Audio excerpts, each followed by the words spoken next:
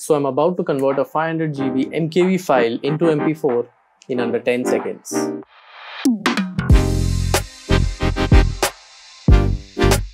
Hi guys, my name is Aditya and you're watching Behind the Scenes, where I talk about video editing, tutorials, workflows and hacks just like this one. If you're into video editing, then you must have come across this hugely popular file format called MKV. As good as the format is, the biggest problem of MKV files are that it cannot be imported in Premiere Pro, DaVinci Resolve, Sony Vegas or Final Cut. So today we're going to try and solve that problem once and for all. What I'm about to show you guys is the fastest way to convert MKV files into MP4.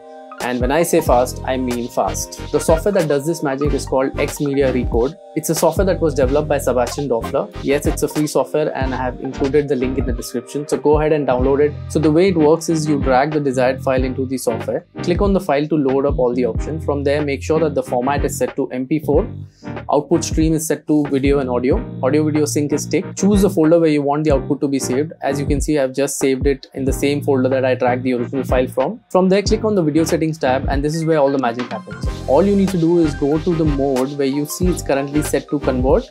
Just change that to copy. Now do the same in the audio settings. Change from convert to copy, and that's it. We are now ready to convert. Just hit the add to queue button once on the top and then hit the encode button.